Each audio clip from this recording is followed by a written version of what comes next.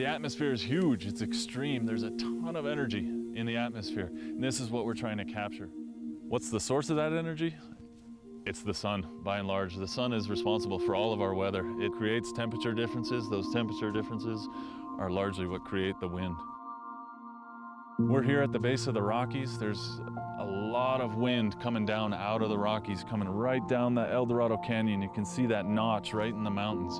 That wind channels right down across this site and hits our wind turbines. That's why we're here. That's why this is a good test site. It's extreme in all sense. The wind speeds that can come down here, it's not uncommon to have 100-mile-an-hour sustained wind speeds. This is intense.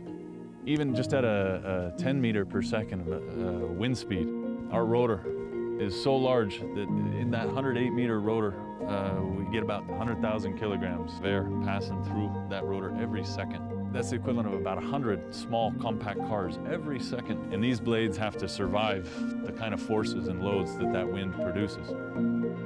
So how do we design a structure to survive these extreme forces? And not only that, but to do it and have it survive for 20 years. That's where we start looking to nature. Nature has been around forever, and it'll be here long after we're gone. And so through that evolution, we can learn from this. For example, if we look here just at simple blades of grass blowing in the wind, you can see the dominant wind is always coming from the mountains here. So you see that these are curved a little bit. And as that wind comes, they kind of shed the load. They don't just sit there and just take the brunt of the load like most man-made unnatural type structures do.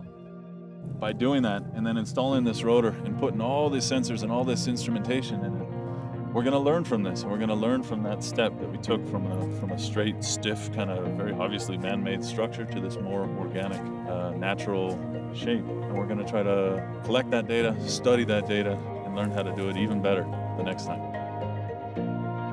So the introduction of the ATB technology was very much inspired by nature. This is largely about exactly that, just trying to incorporate a little bit more organic design into our blades.